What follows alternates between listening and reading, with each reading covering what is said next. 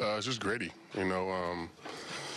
We have dealt with so many injuries and so much stuff going on this season so far. It's early, but just the grit for this team and the way we bounce back and don't hang our heads. Next man up. Whoever's out there is gonna get the job done for us, and we all feel that. So it's been fun.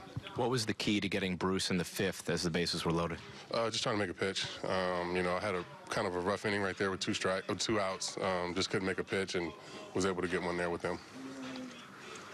See, we talked to you a lot about 3,000. You said it was significant. Is 250 significant for you? Doesn't mean anything. Nothing. No. What about, you had also talked about how once you got 3,000, you thought it was kind of going to be a weight off your shoulders. Did you feel any different out there tonight now? I feel good today. Just not worried about anything, just trying to get outs, and just next guy up, so that mentally felt good, to not have that weight of, worried about, trying to get strikeouts. So, yeah, I feel a lot better going out now. How does that defensive vacuum make you feel? It's incredible. Gio's been unbelievable. Glaber's been good. Estrada made a great play.